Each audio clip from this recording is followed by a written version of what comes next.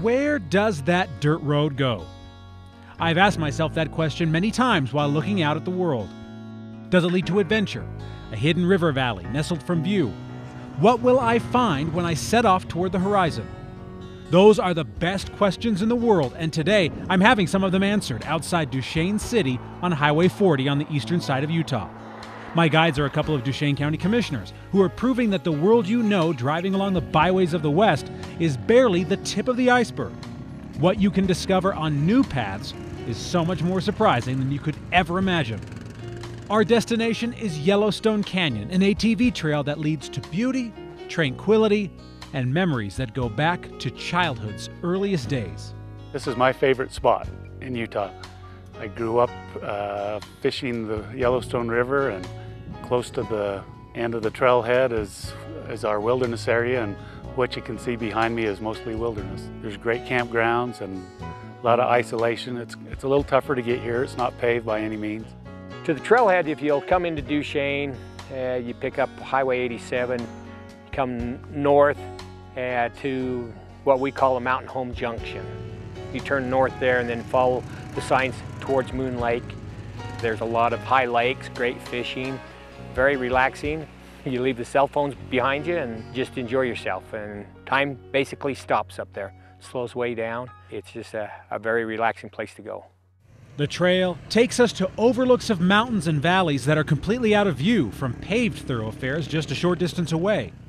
Here in Utah, we have access to thousands of miles of OHV routes on public lands, but Yellowstone Canyon is a bit different, requiring the same appreciation, but even more gratitude. We go from private land onto Ute tribal Indian land, and that's their land, and we respect that.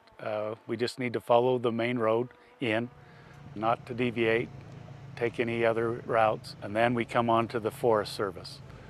With the trail switching from private to public and back, riders need to be just as conscientious to stay on the trail, maybe more so, since private landowners have the right to close access to their land if riders don't show proper respect. So long as we follow the rules, these trails will remain open for generations to come. The ride itself is only the first part of our adventure today. This area is famous for its pristine rivers and quiet solitude.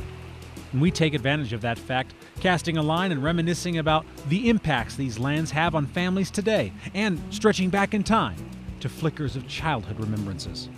I've spent every year since I've been 4 years old fishing this river. I know where lots of holes are. One of my very first memories was being in a tent with my grandpa when I was like 4 years old. He was a real fisherman. He would fish, it was before there were limits. I remember counting hundreds of fish that he would catch, and back in the 1950s. And so that was the start of it, and it became a tradition. If you want to go up on the rivers, then you're talking probably a 25-30 minute drive. We've got a lot of lodges that specialize in fly fishing and taking sportsmen out. The invitation to come out and experience these lesser-known lands is especially strong this year as Duchesne County celebrates its 100th birthday in 2015.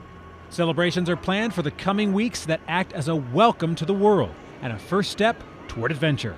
We've really gone all out to enjoy this 100-year anniversary. We've given out thousands of pins, commemoration pins, recognizing Duchesne County.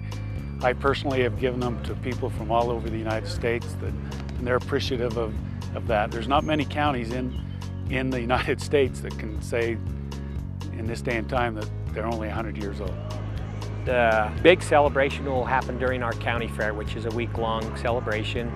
Events each day and different activities at night. We have from the monster trucks to demolition derby, a concert. This year is Neil McCoy. We have rodeo Friday and Saturday nights. We capitalize it all in 1 week with our fair. Where does that trail go? Well, now I know, and I would go so far as to say I'm better for it. Experiences like this broaden our horizon and understanding of the world around us.